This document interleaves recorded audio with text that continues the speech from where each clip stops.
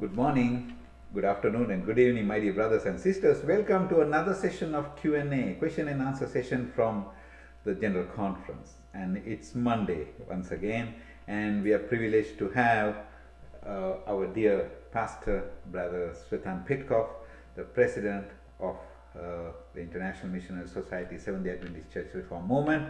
And it is a privilege to have him here, and he's a senior minister as well as served in the ministerial department for more than a decade, I believe. Yes. And that really gave him the confidence to answer many of our questions. Thank you very much for Thank you for coming here. inviting me. Thank you very much. Yeah. So before we go into our challenges, let us have a word of prayer, asking God's guidance. Let's pray.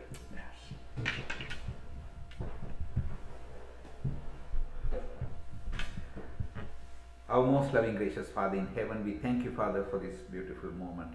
Lord, we are going to study and we are going to find answers to many of our questions. Be among us, Father. Give us wisdom, knowledge, and the Spirit. We pray especially for Brother Petkov, who is here, and be with him, Father. Help us to find the answers and through him, and help him, Father, to find the correct solutions to many of our conflicts and ideas we have, and to correct ourselves. Lord, we thank you once again, and we pray for all our viewers, and fill all of us with thy Holy Spirit and guide us. All these mercies and pardon for our sins we ask in the name of Jesus. Amen. Amen.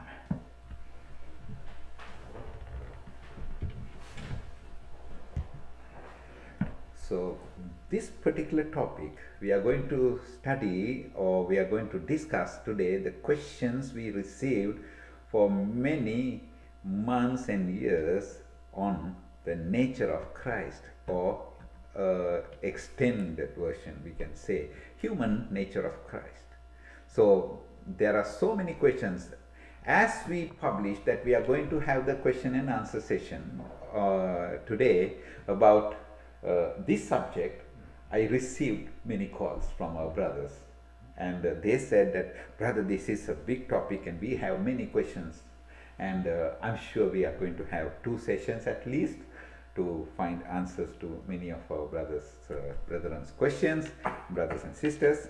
And okay, now I would ask, normally I ask that, are you ready for the answers, but I would say today, are you ready to accept the challenge? Because it With is the help of the Lord, yes. Yes, it is a challenging question, because many of our church members are having difference in opinion and some misconceptions about this topic and this subject, and I think we need more clarity. And that is why I like all of you to be prayerful and ask the guidance of the Holy Spirit to find correct answers and correct understanding about this subject, so that we can understand Jesus, our Jesus. So that is what is important. Okay, the first question to you, Brother Petkov. How can you explain the mystery? Because even the Bible says it's a mystery. Even the Spirit of Prophecy says it's a mystery. The mystery of Jesus' incarnation. How can you explain this? Well, the right answer is that we cannot explain it. Okay, it's a mystery. Since After all. that is a mystery, and the Bible says it's a mystery, then we better don't try to explain it. And everybody who tried to explain it and begin to use genetical example and says, no, he have the genes of humans, and he have The DNA, these, and he have the DNA, and he have the this and that. We are running into speculation, because that's not what the Bible reveals to us. That's not what the Spirit of Prophecy reveals. And it is very wrong if we put our own interpretation into things that God have considered occult. He have considered it out of limits for our knowledge. This is a kind of a pride, I can say, that we may run into a serious problem, that we assume in us authority that God have not given us. Okay, thank you very much. I think that's a correct answer, I could say, because it's a mystery. So we have no answers to mysteries. Of course, we may find answers when we go to heaven and ask Jesus. One day, maybe. One day he will answer us. Okay, the second part or second question I have is, how can you explain that Jesus's incarnation and his nature as such? Now we all know he is the creator and he is the Son of God and he is divine, and now he comes to be a human being. So did he come with divinity or humanity, like coming the flesh or the body he had and the soul he had, and if we separate these things, how can you define this? Well, that's a very good question. Actually, the problem comes from the history in Christianity. There's have been a development of this doctrine about Christology, or Christology, yes. Yes, and the nature of Christ. And there's so many different theories. You know, the Catholic Church, they began writing a lot of stories, and some theories that he had the divinity, he was divine 100%, and the humanity was just taken apparently. So he was looking a man, but he was not a man. He was supernatural, being. And we have, praise the Lord, a lot of testimonies from the spirit of prophecy and some Bible verses that reveal the opposite, that he was fully human and fully divine in that very same person, Jesus Christ. And we're going to see the testimonies of Sister White that confirms that. As a church, we have dedicated a lot of time studying this subject. We have books written by Brother DeFranca, and they have been approved by the ministerial board, and it's very nice. Especially one of the books is wonderful. It is beginning with the Old Testament, Bible verse after Bible verse, everything that's have to do with the human and divine nature of Christ. And I really recommend this book. We can, at the end of this subject, maybe the next time I can show the books, and yes, and we can tell them how, where to consider that in Amazon, so everybody can have it. Yes, thank you very much for that, brother. And another question a brother asked me yesterday. He sent a message and he asked me this question, and he said, God has different perspectives before Christ and after Christ, different approaches before Christ and after Christ. So why this change came? That's an interesting question. Actually, the Old Testament and the New Testament, they are in absolute harmony. What's referred to the plan of salvation. However, we know that in the Old Testament it was still the sacrificial system, and the sacrificial system have a pedagogical means, or the pedagogical system. So everybody who give an animal and see the death of the animal, he could actually touchable understand how severe the sin is, and that a real life and real blood have to be shed in order to receive the forgiveness. And this is actually the difference. In the New Testament, we know that in Jesus Christ the sins are paid off, and we receive that as a grace and mercy. That's the only difference. It's not different approach to the things. It's just the fulfillment of the Old Testament. In the New Testament, we face the reality. We face the real sacrifice, which is Jesus Christ. Okay.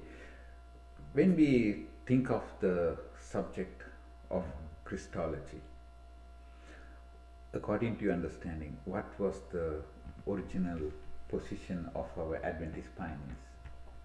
Well, this is as any other topic. The Adventism have gone through a development of the subjects, and the nature of Christ have not been different in this case. Also, the nature of the Holy Spirit and the nature and the existence of sin, because they have been different believers, Christian believers from different denominations, and they came with their package of beliefs, and so they were. And it's needed to pass a certain time so they can exchange their beliefs and they can study the topics and they come finally to a certain conclusion. That's why we believe that the Seventh-day Adventist doctrine have been established approximately in 1920, just before the death of Sister White. There is where the final decisions on doctrine have been resolved. However, the modern Adventism have introduced then additional development, and one of them is the change of the doctrine of Nature of Christ. Human nature of Christ. Yes, it's so-called the nature of Adam, which nature Jesus took was the nature of Adam before the sin, which called prelapsaria, and or the nature of Adam after the sin, the fallen Adam, and this is post-lapsaria.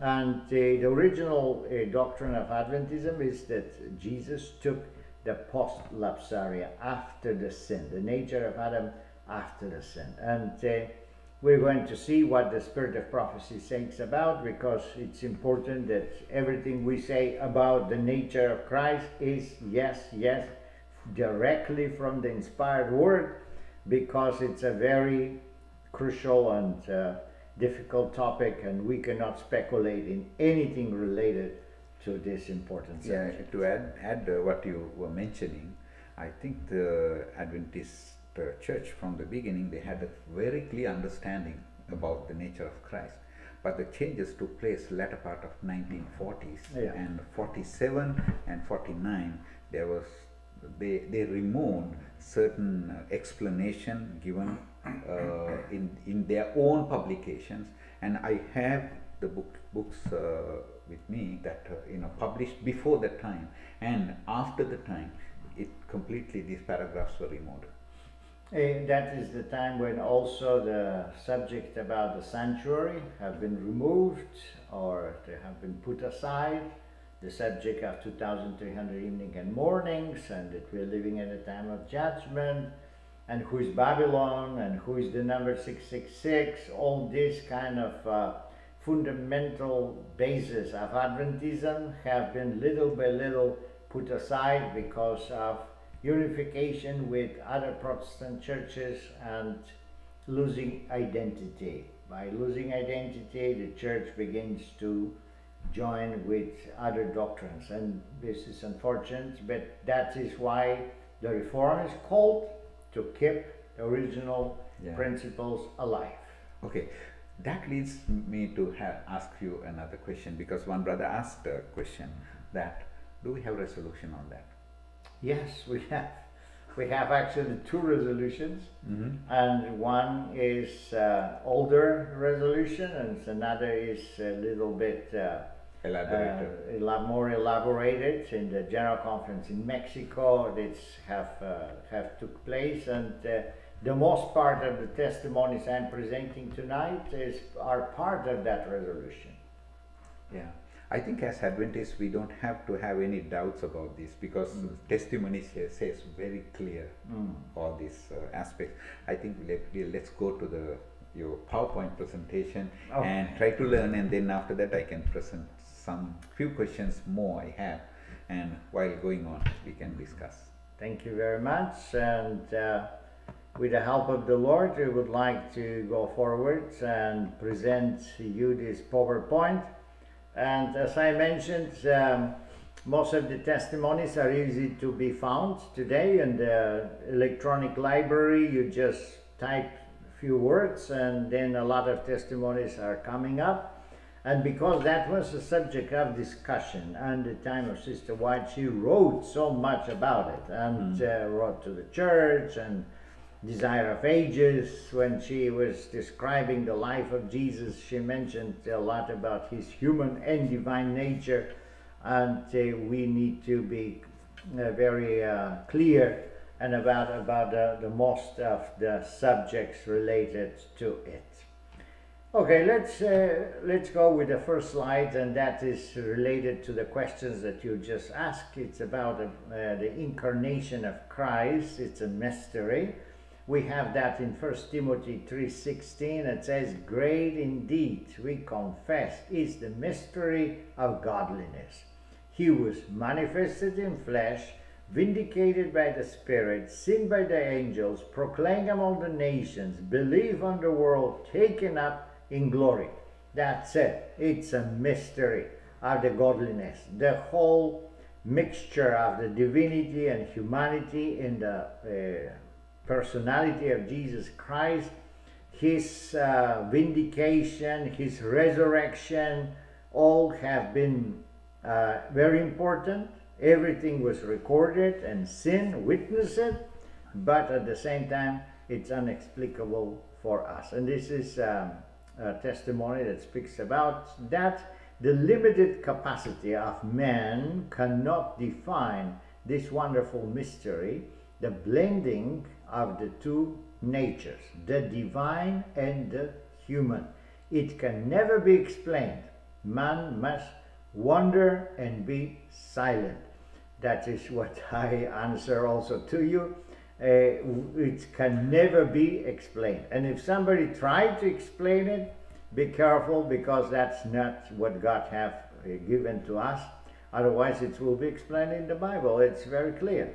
But it's not. So this is the mystery that can never be explained, and it's not only for us, but also the angels does not know how this infusation or incarnation have taken place. So that's why please stop everybody who try to speculate and begin to talk about DNA.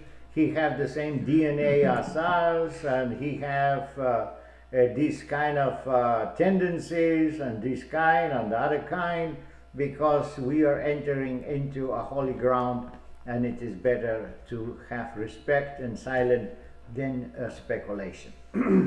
Another important part of this Christology is his nature as divine and human. Because as I mentioned, some people say he was totally divine and just apparently have the humanity. And there are other theories that says that he left his divinity in heaven and he came here alone as human and nothing of the divine. And both of them are extreme views of the nature of Christ, and they're not supported by the testimonies. The inspired word says, let's see the first place here, he's laid aside his high command and took human nature upon himself. He held fast to the divine nature while he stood as the head of humanity, living the law of God in our world and vindicating the honor and sanctity of this law.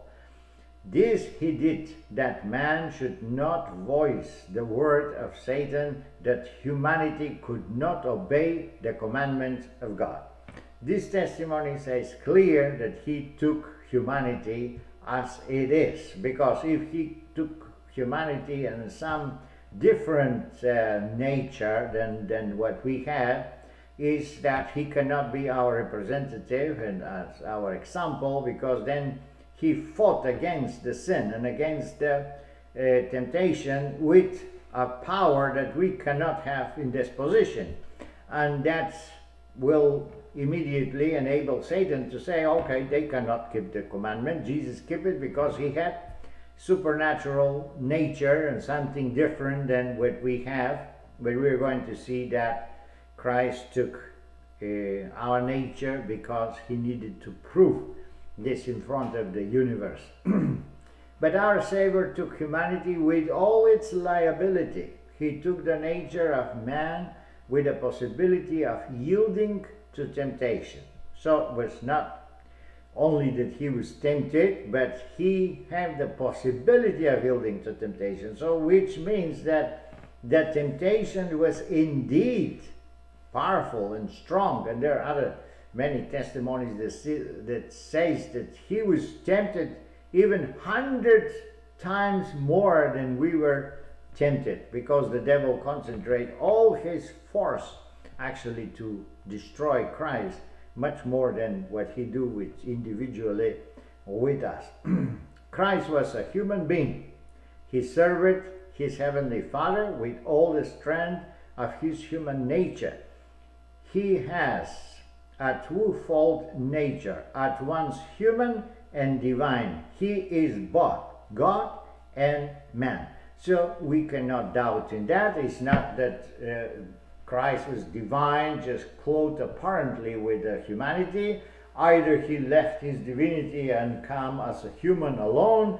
He had the two natures mysteriously combined, and that's what the truth is about Jesus Christ. And anything else that we preach will be against the inspired word, and it will be not correct. Another subject is, as I mentioned, is the nature of Adam, because it's Christ is called the second Adam because of Romans chapter 5 verse 17. It says, "For if because of one man trespass death reigneth through the one man, which more will these who receive the abundance of grace of the free gift of righteousness reign in life through that one man, Jesus Christ." And this is the second Adam. We see this in the testimonies, and it is clear that he received the post-lapsaria nature of Adam, which means the nature of Adam after he fall in sin. Which is also a decision of the General Conference. It says, in taking upon himself our humanity, he took man's nature in its fallen condition.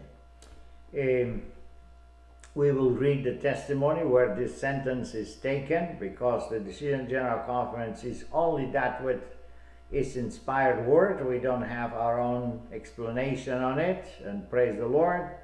Christ, the second Adam, come in the likeness of sinful flesh in man's behalf.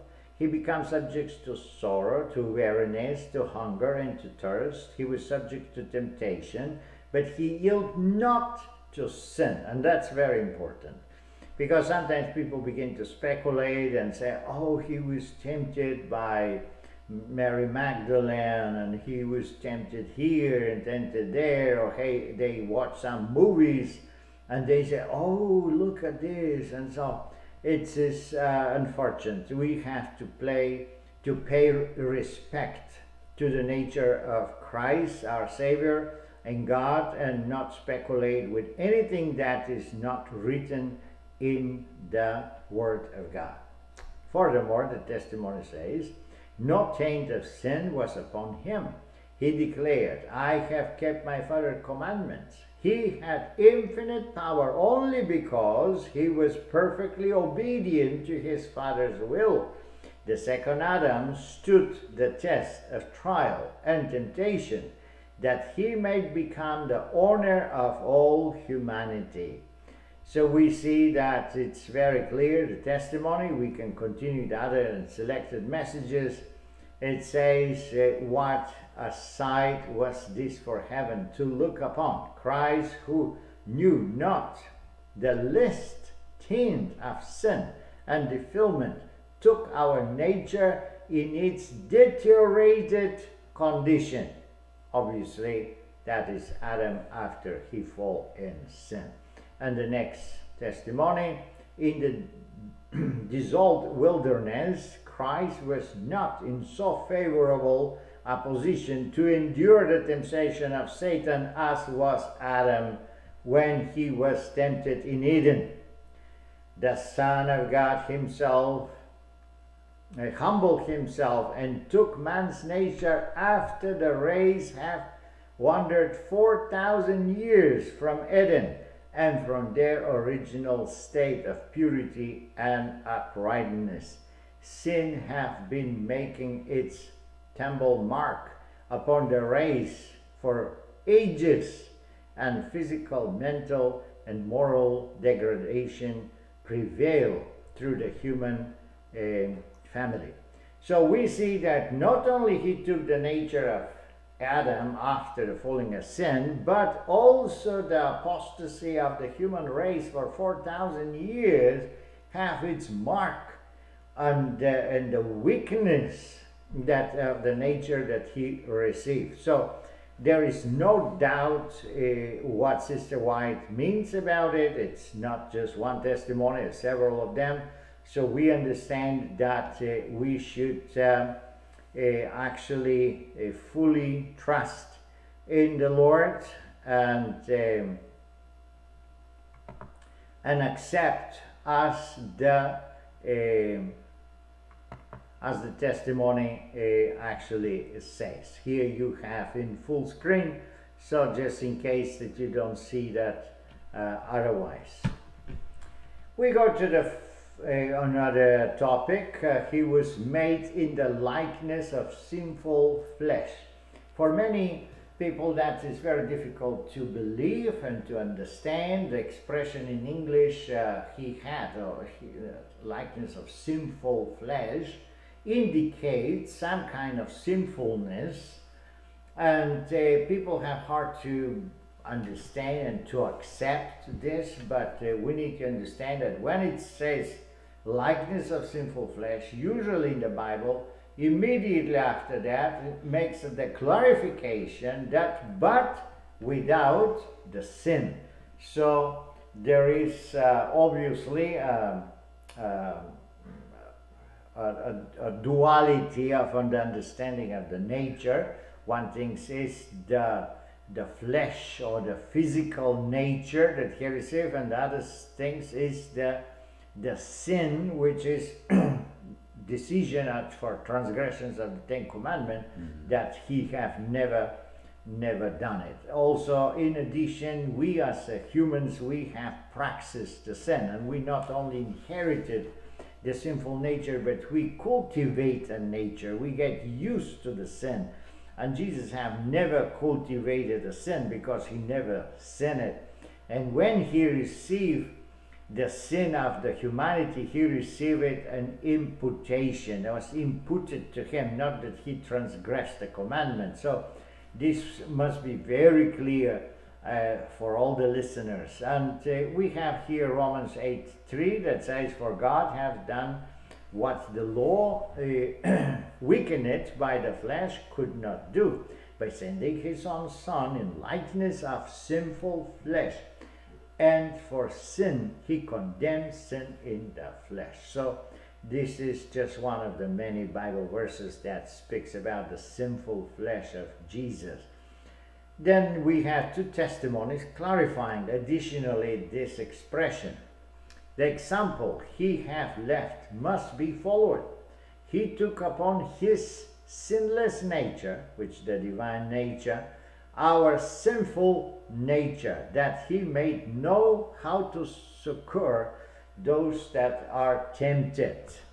And we can see its sinful nature does not implicit any sin, because we know that he was the Holy One and that he have nothing to do with sin and with the devil. And Desire of Ages, that's another important testimony we see here, page 311. "But Christ reached us where we are. He took our nature and overcome, that we, through taking his nature, made overcome, made it in the likeness of sinful flesh. He lived a sinless life. Now by his divinity he lays hold upon the throne of heaven, while his humanity he reaches us. This testimony is very important because indicates not only the human nature of Christ, but also indicates the consequences of accepting this doctrine, which means that we can really achieve the level of obedience which Jesus demonstrated in his life. And that is one of the theological issues that many churches have, because if they accept that Christ have the apostolopsaria nature, then we indeed can also keep the commandments. But because so many Christians actually, they say they are Christians but they don't keep the commandments, then they try to adopt the doctrine into their weakness of life, we can say. And that's how Seventh-day Adventists change their doctrine. But praise the Lord, we have the original understanding of this subject. Yes. Firm understanding of this subject. Yes. Yes. Praise the Lord for that. Brother, I have a question. Yes, with please. regard to that. There's a question about Christ's sinlessness, in the sense that he did not sin because of his divinity or because of Holy Spirit. That's exactly what this testimony was explaining, and we are going to see a little further other additional testimonies. He did not sin, not because of his divinity. That's the point. He did not use his divinity for anything to achieve any holiness or in the battle with Satan. He totally abandoned this possibility because we don't have this possibility. He used the power of the Holy Spirit that the Father sent to him, and that is the same measure of Holy Spirit that we can obtain if we ask from the Father. Okay, so that is the reason. So that is the question that we have in this. And his holiness, actually, that he demonstrated in his life, is a holiness that we can achieve with the help of the Lord. And that is the greatness of the plan of salvation. It's not just that he gave us his righteousness and he saved us by grace, but he also sent the Holy Spirit so we can indeed live a life similar to one Jesus have left here in There's earth. another question that, they're asking that if Jesus sinned, I don't know why they asked this question. If Jesus sinned, he would have wanted another savior for him. That is true, that is true. If he will sin, actually what will happen is that the plan of salvation will collapse. Yeah. We will have no savior, because the savior cannot be a sinner. It must be a perfect, a son of God. And that means that we will have no perfect, no redemption, no perfect sacrifice to redeem our sins. And it will be no victory actually over the sin, which will jeopardize not only the salvation of man, but also the name of God and his throne and his authority. It will be jeopardized. So that's why when Jesus came on earth in human nature, Satan took all his power and effort, make all effort to destroy him and to make him sinning, because that will confirm actually his kingdom. But he couldn't. Praise the Lord. Jesus was absolute victorious, sinless, with the help of the Holy Spirit. With the help of the Holy Spirit, and that destroyed the power of Satan and the power of the death. Amen. Amen. So, yes. Okay, let's continue with our PowerPoint, because we have things to see still and to be convinced, because we want to see the testimony. Here is the confirmation that he could have sinned, because that's another theory that says that since he was divine and the humanity was taken up upon him as a imagination, that obviously he cannot sin, because the divinity inside of him could not be not tempted, no sin. But that was not the case. He was 100% human, and because he was 100% human, he could transgress the commandment, and his temptation was real. Here is the testimony. But Jesus was the only begotten Son of God. He took upon himself human nature and was tempted in all points as human nature is tempted. He could have sinned. He could have fallen, but not for one moment. He was there in him an evil propensity. He was assaulted with temptation in the wilderness as Adam was assaulted with the temptations in Eden. So we can see that here is mentioned Adam, but in other places he says he was tempted as every one of us. And Sister White mentioned several people and said Jesus was tempting like you are tempted, and he overcome. So we can overcome any temptation that comes to us. Second testimony here, that is in Signs of the Time of December 9.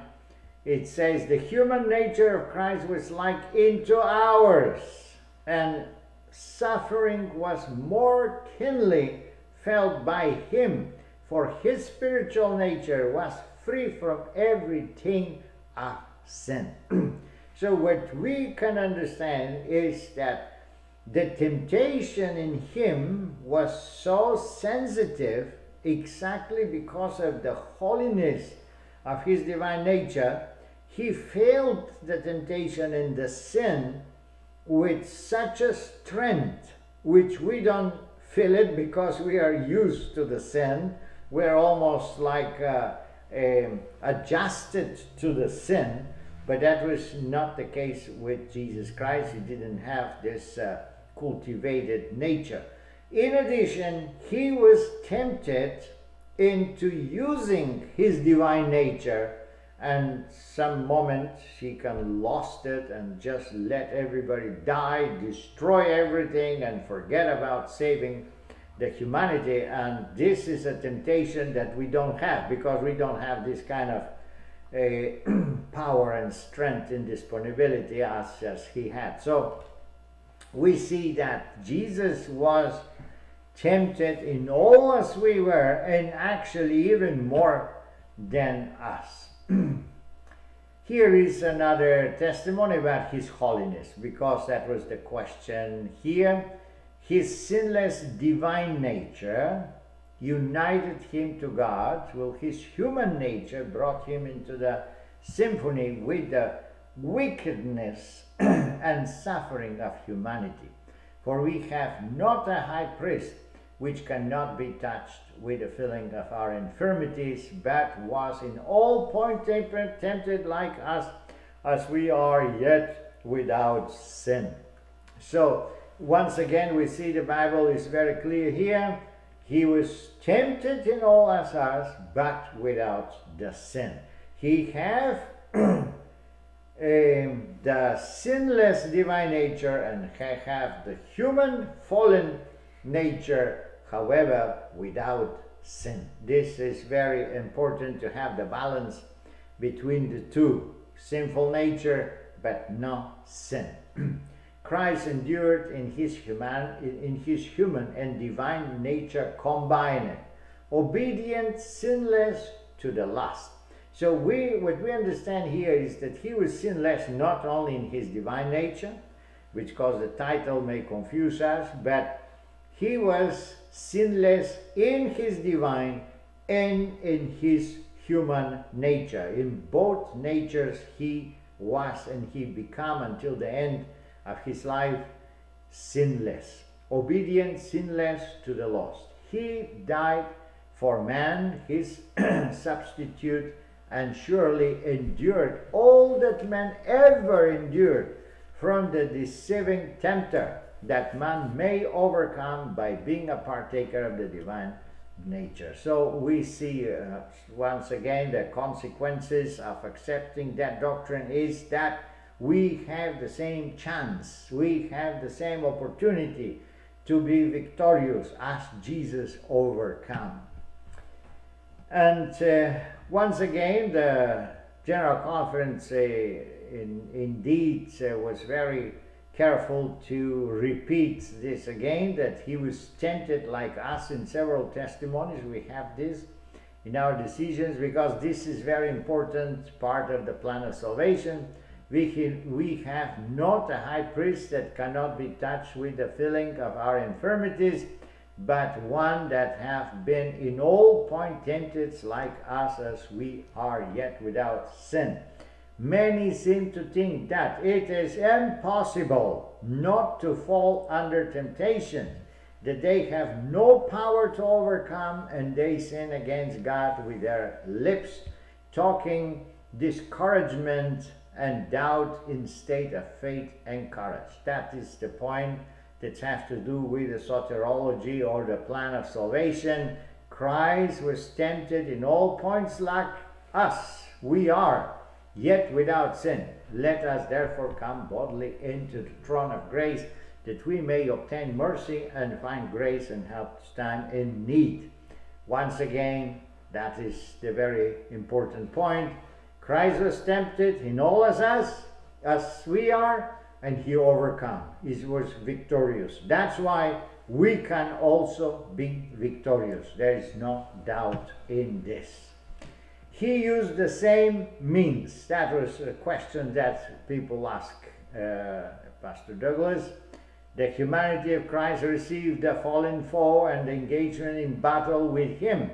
He was sustained in the conflict by divine power, just as man will be sustained by his being a partaker of the divine nature. Excuse me.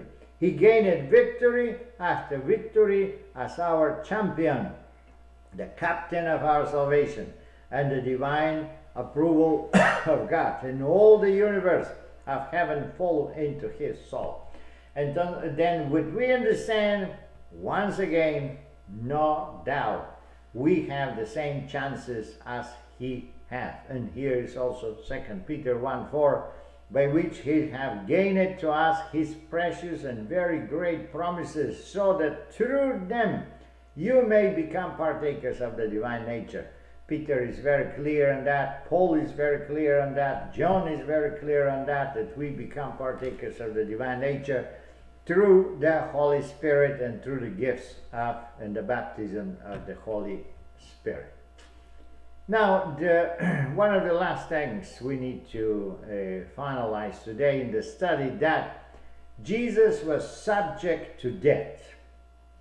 And that's another problem that some people say, but how could Jesus die if he has divine nature and the divinity is eternal? Then it cannot die. And if he dies, the death is the consequences of sin, but he never sinned. So how did that happen? This is a kind of very complicated subject, but we can resolve it with these two testimonies that we have.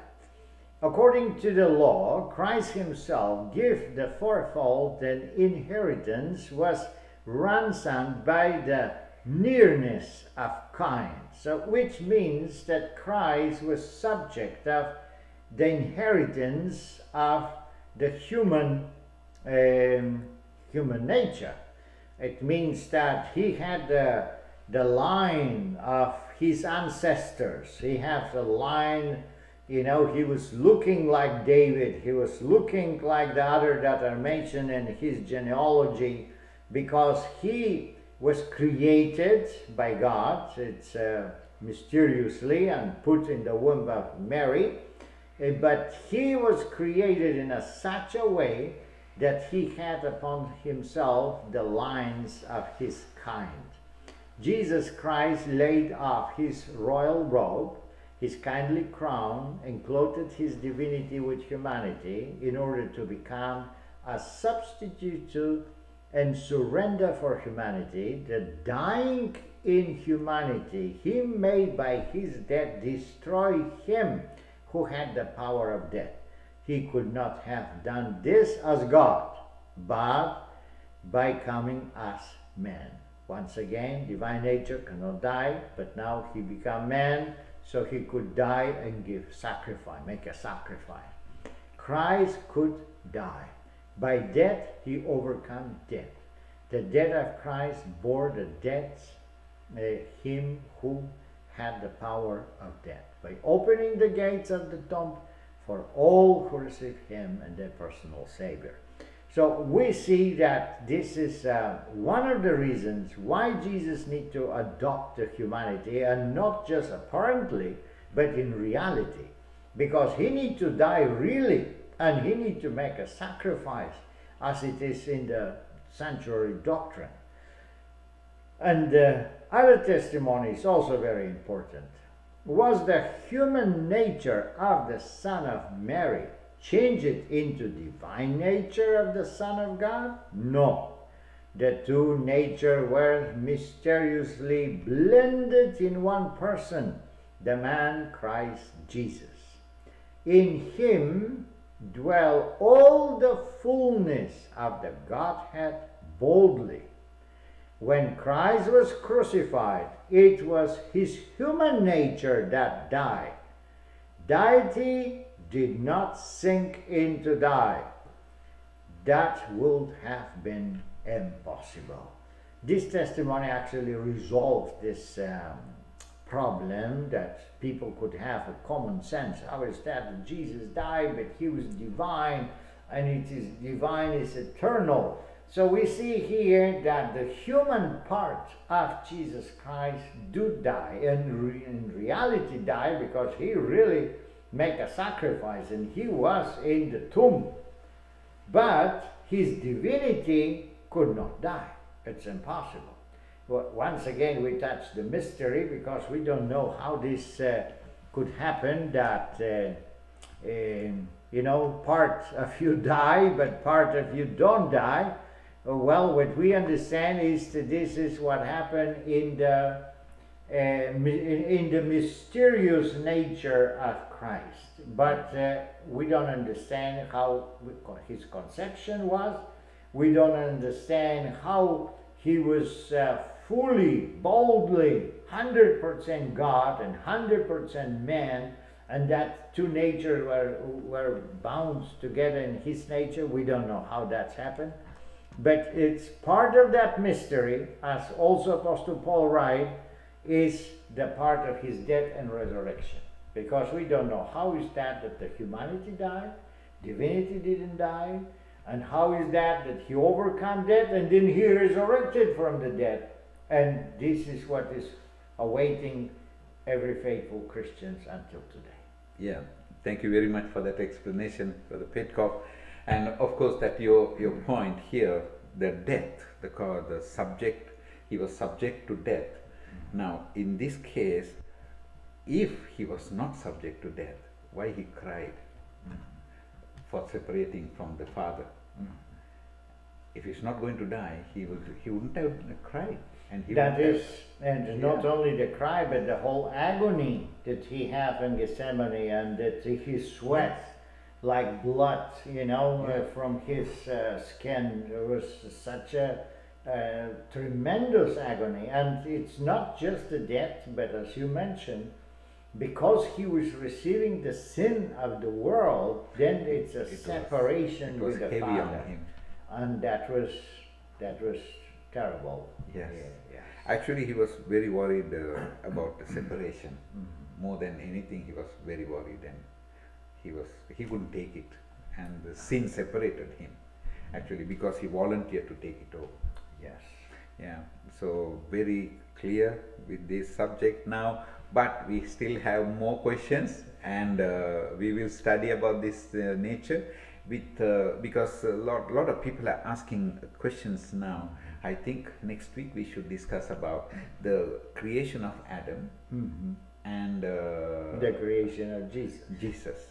And maybe the first Adam and the second Adam, and how this difference take place. And also someone commented to us saying that when Adam faced the temptation, he was not sin. I mean, he didn't have sin before that, but Jesus, he took upon that sinful nature when he faced the temptations.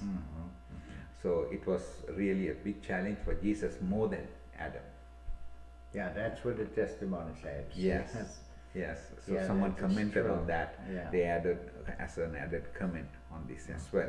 So thank you very much, Brother Petkoff, about that. And I would like to ask all the viewers, please send in more questions. And I really received questions from others, and those questions will be answered on our next week program. And because it is a little away from the subject, but it is talking about the human nature of Christ, but compared with the Adam's concept of this, the creation of Adam and his sinful nature before and after the sin. So in relation with that, and also today, if you have more questions, please send in to us so that we may include another question that many times show up when we are talking about the human nature of Christ is, how is possible that he take the fallen nature of human but without the sin? So this is it's an issue of concept, and we need to understand what Sister White means and what the Bible means and the sinful nature. And how is that sinful nature but without sin? Because many people say if it's a sinful, means full of sins. If you take literally the word, how it's then that it says that he didn't have sin? And this is a problem of terminology, and we may be confused, but if we also see the testimonies, Sister White used the sinful nature, what that means in English, and especially on the time when Sister White was living. So this is important so people don't get confused. It's possible. This is when the Bible says sinful nature, it's obviously no sin is implied, and additional clarification is made so that there will be no confusion in that whatsoever. Yeah, because I don't want to get into or open a new subject about the sin as such, but we will be talking next week about nature of Christ and nature of human being. And also in the testimony there is the so-called Becker letter. It's a letter to Brother Becker. And then Sister White explains there, because that brother usually we understand from the context that he used to preach that Christ was tempted in all. It means he was tempted in adultery, he was tempted in fornication, and this and that and that. And so Sister White writes to Becker and says, stop doing that, because Christ had a holy nature, and the whole later is related to this part. So this is very important. That's why to have a balanced understanding of the subject, and especially if we as a pastor or minister present this issue, we must be very careful. As the Bible itself, it says he took the human nature but without sin. Immediately make the balance and not allow the people to think that Jesus was actually kind of have a sinful tendency, corruption, or whatever sinful in him, or potential to sin. The Bible says very clear, he's the Holy One. There's no Yes, other one. no doubt There's about no that. other one. Yes. We all have sinned. There's no question in that. But Christ was different in this case. The danger is, as human beings, we are trying to define God. Yeah. Yes, that is true. That is a danger, Yeah. and we better leave it as a mystery, because Amen. Amen. yeah.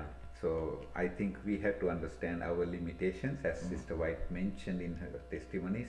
As a human beings, we have our limitations, so we need to understand that as well.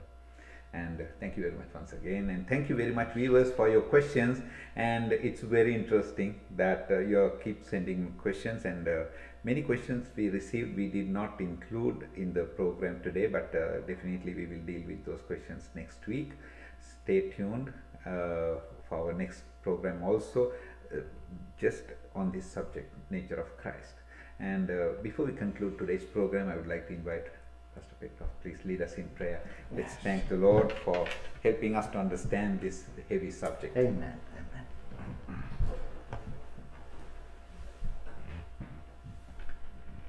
Let's pray. Our dear Heavenly Father, we come before Thee, Lord, to thank Thee for the great plan of salvation, for the great sacrifice of our Lord Jesus Christ that was willing to come to this earth and purchase us from death and destruction and give us the privilege to be part of the eternal life. We thank Thee that You make possible that we be partakers of the divine nature, and that You can fight for us against temptation, against apostasy, and make us obedient to Your holy law. We thank Thee for the example that our Lord Jesus Christ have given us, for the victory He obtained over death, over sin, and He's giving us this option and this opportunity. Help us, Lord, to believe in Him. Help us never be discouraged, but always be ready to fight and to receive more of the grace and more of the Spirit of God, so that we can be closer to You. In the name of our Lord Jesus Christ. Amen. Amen.